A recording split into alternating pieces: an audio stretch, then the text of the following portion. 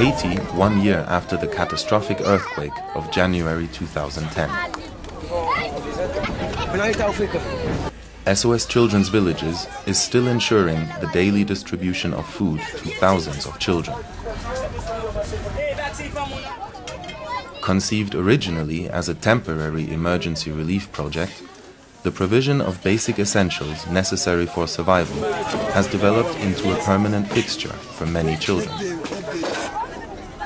At peak levels throughout the last year, up to 24,000 children were being provided with food at hundreds of distribution points and community centers.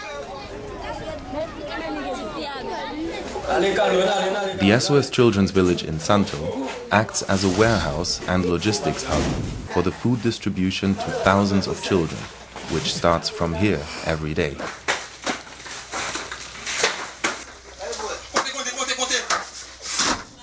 At the same time, we are working with some families to strengthening them in order to being able to manage their life and to produce what they need to survive, because the reality in the ground is really very, very difficult.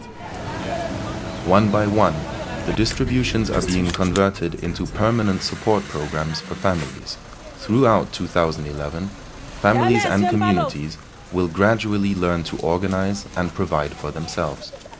In the area of the health, we are planning also to increase our services, because there is a lot of problem, especially with kids, with children, when it comes the problem of health. At the same time, to develop a new approach in the community development, including professional training, psychological support, at the same time preparing people to implement, to develop small business. This is very important also for the development of the economy in the country.